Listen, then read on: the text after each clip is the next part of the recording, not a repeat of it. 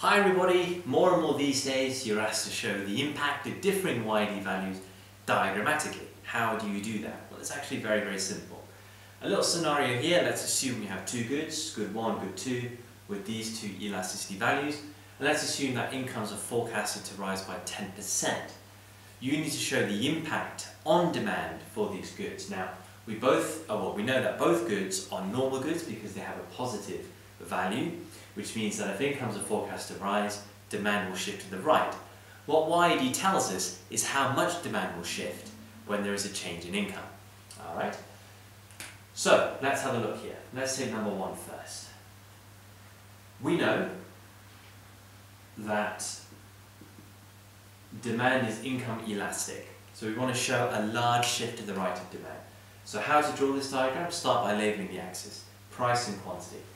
We want to show a demand curve, so draw that and label it D1. But what we want to show is that the price stays the same, income has changed, right? So price will stay the same, but demand will shift a long way to the right if incomes are to rise by 10%. We know that demand will increase by 40% because of this rise of incomes of 10%. So we can shift demand to the right from D1 to D2. But this is where you're savvy. So this is simple on the diagram.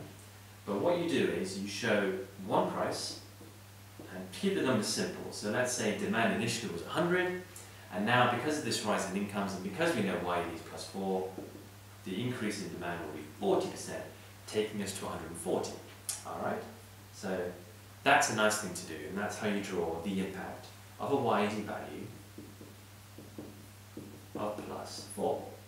Alright? So that makes that one clear. What about for a good where demand is income inelastic?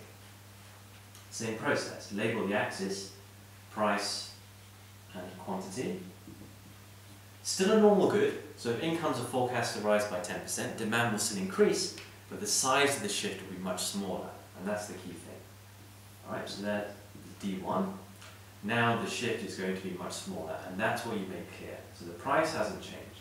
The price remains at P1, and if initial demand was 100, new demand is now 104, only a 4% increase in quantity demanded. So what you're trying to show the examiner here is that using figures you can show the impact of a YED value. So this is for a normal good. For an inferior good, so if I made these negatives, then the demand curve will be shifting to the left if those are rising incomes. So you can do whatever you want to do as long as you know what the figure is.